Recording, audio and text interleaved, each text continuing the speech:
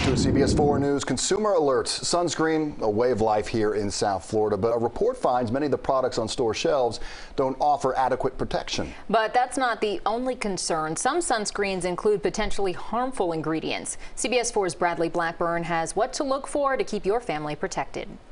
Vanessa Prota regularly puts sunscreen on her kids, whether the family is getting ready for the beach or visiting the park on a cloudy day. Why is it important? Why does she do that? Because or then sun will burn you. They're avoiding sunburns and avoiding certain chemicals by buying mineral-based sunscreens. Is it hard to find at all?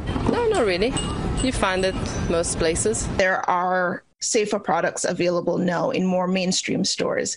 Nika Leiba with the Environmental Working Group also pays attention to what's in sunscreen. Her team evaluated more than 1,800 different products and found just 25% met the group's standards. How effective they are at providing adequate broad spectrum protection. And then we look at the inactive ingredients to make sure that those also aren't linked to health harms. The FDA is now researching sunscreen chemicals, and new rules are expected in the fall. But EWG is urging consumers to switch to mineral products now. Some sunscreens say on the front label that they're mineral-based, but every sunscreen lists its active ingredients on the back. EWG says look for zinc oxide, titanium dioxide, or both. The minerals reflect UV rays and are not absorbed by the skin.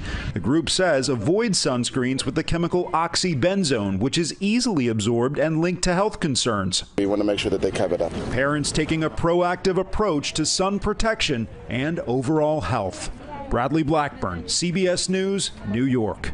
The Environmental Working Group also recommends avoiding sprays over aerosol concerns and because it's hard to get a uniform coating. Good education there, because I've learned a lot. I use the sprays, but I try to evenly spread it out. I'm impressed with the little ones who know exactly what it's for. My son, he's not a fan, but I force him to put it on all